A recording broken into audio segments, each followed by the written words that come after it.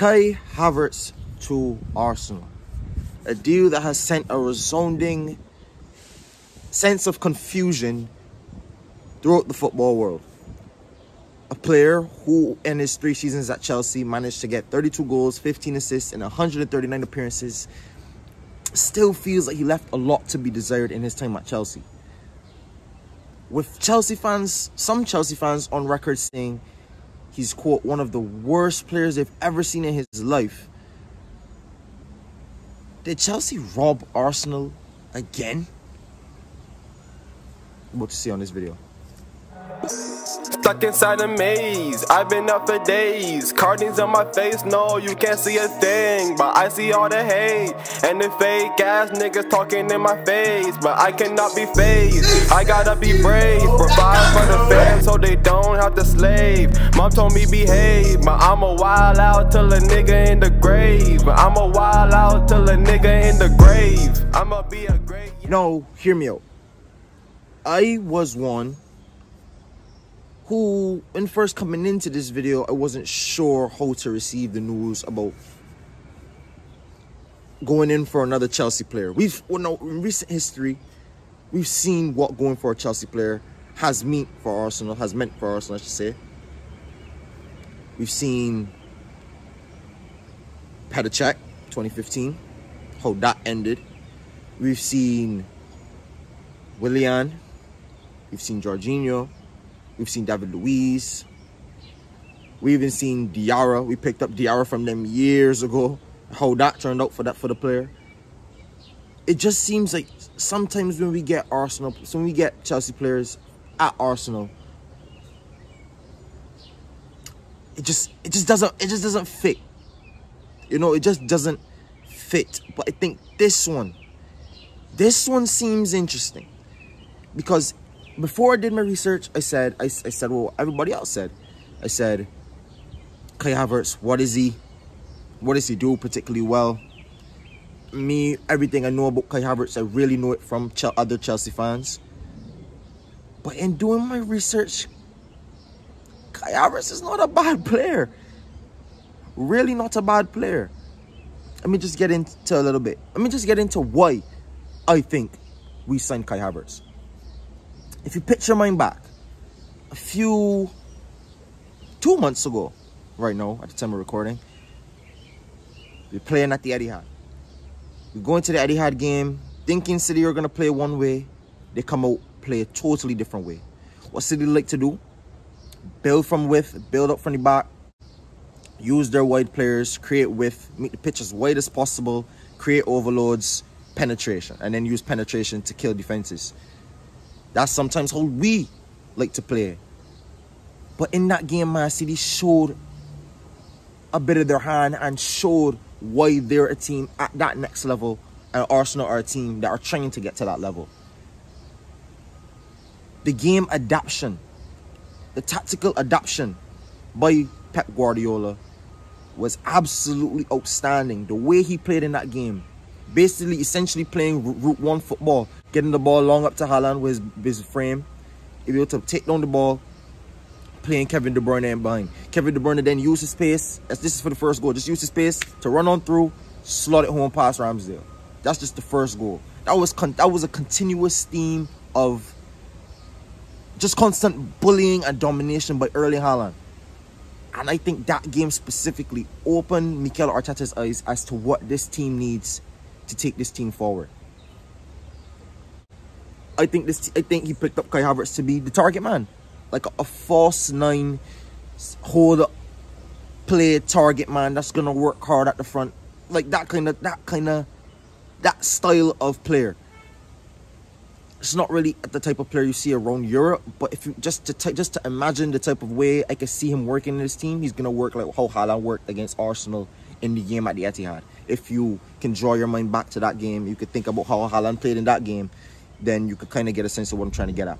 Why I think he went for specifically Kai Havertz? All of Arsenal's forward line players are not even 6 foot tall. So that's just that should be just the main indicator as to why Kai Havertz was signed to this deal. Kai Havertz is 6'4", and he has the stats and attributes to back it up. He ranks in the top 20 percentile for not only expected assists for forwards, but also in the top 10 percentile for passes attempted, pass completion, and progressive passes, averaging 32.8 passes per 90 with an 80% pass completion rate and still managing 3.27 progressive passes per 90. That ranks him in the top 10 percentile for all forwards across Europe's top 5 leagues, according to Football Reference. If we're signing a player like that in this Arsenal side, because one of the key problems for that Chelsea side was their wingers couldn't score goals. Sterling tied on goals with Havertz with 9. Modric just came in. Pulisic not able to get goals. Madueke just came in, not able to get goals. Chelsea's biggest problem is they didn't have someone to get the goals. At Arsenal, our wingers score goals. You see Martinelli has been clinical. We've seen Saka has been clinical this season. We even see Odegaard has added to his game with goals. No, we take it up a level. We take it up a level. To add someone with that bit of quality like this, think about the added goals that could come from that situation. Yes, a lot of our goals came from, either our full-backs or our wingers providing crosses into the box or penetrating passes, or Martin Odegaard playing that penetrating pass. But just think about your times Martin Odegaard may be able to hit it up to a bigger body, like a Havertz. Havertz be able to flick it on in behind. Jesus could do it, yes, but Jesus ain't 6'4" tall. Think about if Havertz could take the ball up the sky like this with his chest, playing Bukayo Saka in behind, get the cut back, play all the way over to the left-hand side of Martinelli. Think about the amount of attacking chances we can create. And I'm not even done giving you his stats. Listen to this. His work rate is something that should not be slept at as well. In this Arsenal side, we like to press, especially from the front. Kai Havertz manages 1.3 tackles and interceptions per 90, ranking him in the top 10 percentile, along with 2.3 blocks and clearances per 90, also ranking him in the top 10 percentile for forwards. His aerial presence is also not something to be slouched at because he wins 2.7 headers per game. Listen to this. That's more than Lukaku, Darwin Núñez, and Victor Osimhen. All over 6 feet tall.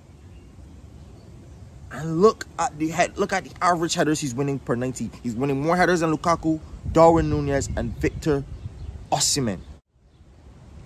That should just be an underlying indicator that this player might unlock a key for us that we've been missing. But he's only managed to get double-digit goals once ever in the season, and that was in the 2021-22 season. We scored 14 goals with 6 assists.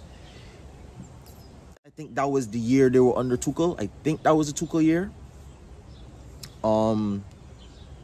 They finished top 4. I mean, he wasn't bad that season, but that's the only time he's ever managed to get double-digit goals. He hasn't really got double-digit assists since being in the Premier League, because he's not been played in that role. But I'm very interested based on his underlying stats to see what he does at Arsenal. Because, as I say, his main thing at Chelsea was to be a number 9 of a centre forward, or sometimes to play in through the wingers to score goals, but the wingers couldn't score goals. That's what they brought Sterling to do, to be a prolific winger. He failed to do that in his first season. So I'm really interested to see. But there's another but. Is that what we signed him for? Because if we're not using him as a false man, target 9, or a target man, false 9, whatever you want to call it, and we're playing him as a winger, if we play him as a number 10, I don't think it has the same qualities, unless you put him up to play a second striker type of role.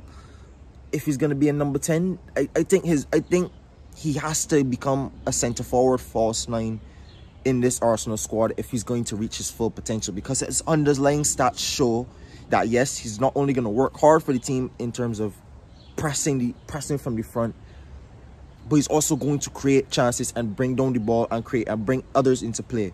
Bring a Jesus into the game. Bring Saka into the game, Odegaard into the game. He could take down the ball and bring other players in it. And I think that's going to be something pivotal that's going to carry us into the back end of next season, especially when we start to play our rhythm football and the rhythm football is not going, and we have to get a gritty win from somewhere, and we just need someone to go up there, hold up the ball, and probably we're trying to hold off a team in added on time. We need a body up there who's going to keep pressing. I think Kai Havertz is a really good signing. The number is 65 million. No, 65 million. I mean, is it worth it? I don't know. I guess in this market, when you see the type of fees players are going for, I guess you could say it. Chelsea originally bought. He's still young. He's only spent 3 seasons at Chelsea. 65 million. That's still like what, 15 million off of what Chelsea originally got for him. I'd say it's not a bad deal. I'd say if he comes in and he reaches the potential that we're seeing from his underlying stats and thinking about, in theory, of what he can do, he's going to be a brilliant player. But if he comes in and flops, it could be another robbery that Chelsea got away with on Arsenal again. Tell me what you guys think. What do you think about this Kai Havertz deal?